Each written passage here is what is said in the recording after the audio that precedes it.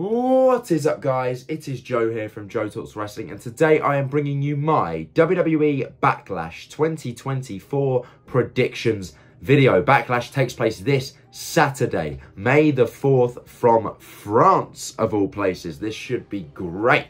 Now, ladies and gentlemen, this video is being recorded after the Go Home Raw, but before the Go Home SmackDown. So, as always, if there are any matches added, I will add them in the description and in the comments alongside my prediction. Without further ado, ladies and gents, this isn't a very long card, so let's get right into it.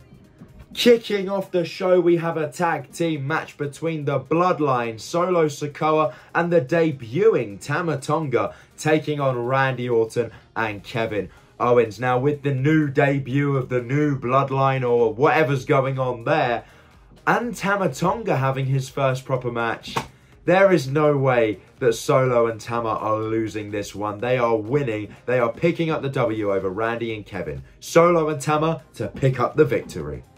The Kabuki Warriors defending the Women's Tag Team Championships up next. We have got, obviously, Asuka and Kairi Sane, the champions, taking on the team of Bianca Belair and Jade, Cargill. Now, this one is going to be interesting. I don't really know what to do here. I think I'm going to go with Jade Cargill and Bianca Belair to pick up the Women's Tag Team Championships, because these two, this is a dream match.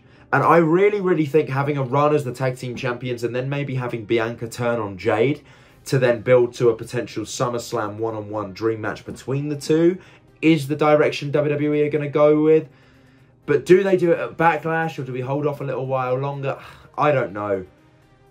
Why not? I am going with Jade Cargill and Bianca Belair to beat the Kabuki Warriors and take the Women's Tag Team Championships. A triple threat match now for Bayley's WWE Women's Championship. We have Bayley defending her title against Naomi and Tiffany Stratton. I don't have much to say about this one, guys. I don't see Naomi picking it up. I think it's still too early for Tiffany to, although she's fantastic. Bayley's just won the championship, and I definitely feel like she's retaining it at Backlash. Don't know who she's going to be pinning. Most likely Tiffany, but we're just going to have to wait and see. Either way, Bayley to retain the title. The World Heavyweight Championship is on the line as well, with Damian Priest defending the title, I believe, for the first time, taking on main event Jey Uso. Now, this has been built up a little bit over Raw on the last couple of weeks. Do I see Jey taking the championship? Definitely not. Especially after that match with Jimmy at WrestleMania. It just... You can't give the world title to that guy just yet. I really like Jey Uso. I think he's talented. I think he's great. But he is not world championship level at the moment. Can he be built there? Absolutely. But I think if you're going to give Jey a shot with a singles title, it should be the Intercontinental Championship before you skyrocket him to the main event in the World Heavyweight title picture. I have got Damian Priest retaining over Jey Uso. And that brings us to the main event of the evening, the phenomenal one, AJ Styles taking on Cody Rhodes for the WWE Undisputed Championship. Cody defending the title against AJ. Now, these two haven't really crossed paths ever. They have always been, like, wherever AJ has gone, Cody has gone next. They've never really been in the same place at the same time. And this match should, fingers crossed, be, no pun intended, phenomenal, and I can't wait to see it. However, there is no way that AJ is beating Cody. AJ is here as a credible opponent to put over the new champion, and Cody Rhodes will 100% be walking away from Backlash as the WWE champion. Mark my words. And that was it, guys. That is the Backlash card. As you can see, it's a bit of a I don't want to say a nothing premium live event, a nothing pay-per-view, because that's not the case.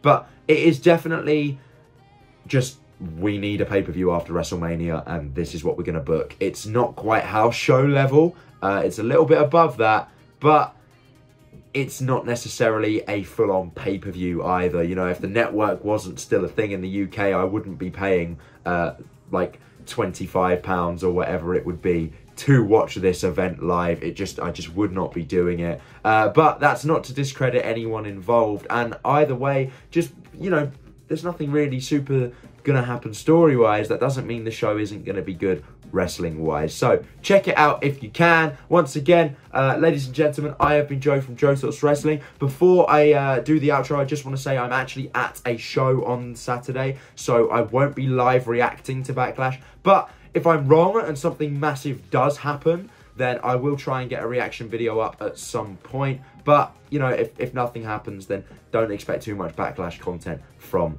me. I've been Joe from Joe Talks Wrestling. You guys have been awesome. Let me know your Backlash predictions in the comment section down below. Like, comment, and subscribe, and I will see you in the next video. Goodbye.